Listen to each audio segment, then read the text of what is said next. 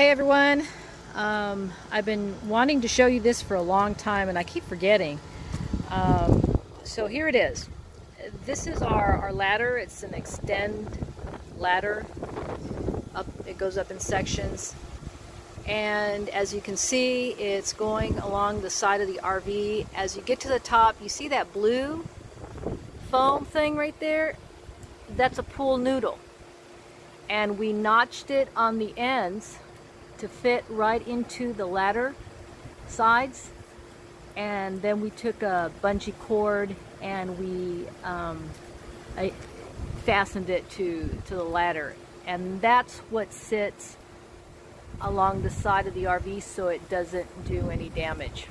I just wanted to show you that. I'm getting ready to go on the roof and do my quarterly inspection and cleaning, because I don't clean it every time I clean the sides. I clean it about once every 3 months, quarterly. So here we are again, going up, and just to show you